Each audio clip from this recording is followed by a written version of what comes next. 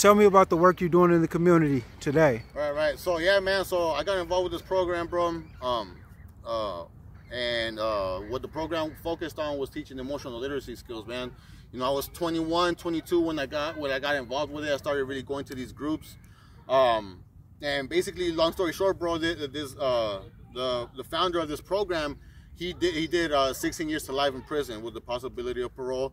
First African American to ever parole on his first parole board meeting. And what he did, bro, was bring those groups that they have in prison to help rehabilitate most prisoners. He brought them out here. So I got to experience those groups out here in the schools, in JCCS schools, probation schools, all that stuff, right? And as I got more involved, bro, I wanted to learn more about myself, because through these programs I learned why I did all the dumb shit I did, man. You know, and it was tough admitting my wrongs, and it was tough to admit that I fell into the bullshit, man. All this gang shit, man, is bullshit, bro. There ain't no loyalty, there ain't no respect. Your homies are gonna try to fuck your bitch. They're gonna try to jack your shit. There ain't, all that shit is fake, bro. And I thought it was real. I thought it was real, man. I thought your homie's gonna back you up. Your homie's not gonna snitch on you. Your homie ain't gonna do the things that they're not supposed to do, bro. But in reality, bro, it's all bullshit at the end of the day. And so as I got involved with the program, I started working for the program. I started learning how to run these groups. So I was going to schools all over San Diego, bro, from North County all the way over here to South Bay, bro. Every JCCS school I've probably been to that are here in San Diego, man. So what does JCCS stand for? Juvenile Court Community Schools.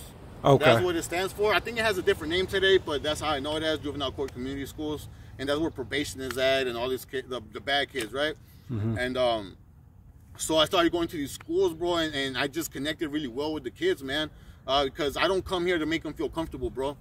Their homies tell them all that bullshit to make you feel comfortable, and then you fall into the bullshit. Oh, you're gonna have love here, homie. I got your back. That's to make you feel comfortable being around us. But when shit hits the fan, bro, it ain't gonna happen. So that's what I was teaching these kids. I come here to tell you the truth, bro. What could happen? Now I'm not here to tell them what to do, but as they talk, I help them realize. I help them question what they're saying, bro. Right. Question what you're saying, like, because a lot of the times the things that we say, bro, make no fucking sense. So these kids started fucking with me, bro, because I helped them make sense of what they're saying. And some of them have it. Me, bro, I didn't grow up in a drug-infested home. I didn't grow up from divorced parents, bro. I have a good fucking family. My mom was just tough, control. She likes to control everything. You know what I mean? I have humble ass dad, bro. I had no reason to join the gang, but I was around it, bro. Like I said earlier, I was attracted to it, bro. I thought it was the coolest thing you could fucking be. And the older you get, bro, homies start going to prison. You start seeing the reality of the griminess in this shit. And you know what I mean? So you know, I just talk to these kids, bro, and I run these groups, and I get to know them, bro, and they've taught me as much as I've taught them. You know, to grow the fuck up, bro, is uncomfortable. Simple, man. Simple as fuck. It's very fucking uncomfortable, bro. This is the uncomfortability I had to experience to grow the fuck up. And some people choose to keep going, bro. I chose to do it different. And it comes with its repercussions, it comes with the consequences, but it has its benefits, bro. And I'm in the place where I got shot, bro. I don't gotta watch my back, homie. I don't gotta do none of that shit, bro. People here know who I am. I'm not here looking for trouble, but I'll give it to you. If you really feel you gotta do something to me or get gangster with me, bro, I'm an ex-gang member, bro. I don't live like that no more, bro. You know what I mean? Because to me, I did this for nothing. I have 1 or 2 homies from my neighborhood, bro, that I still talk to. 1 or 2 out of fucking 50, 60 motherfuckers.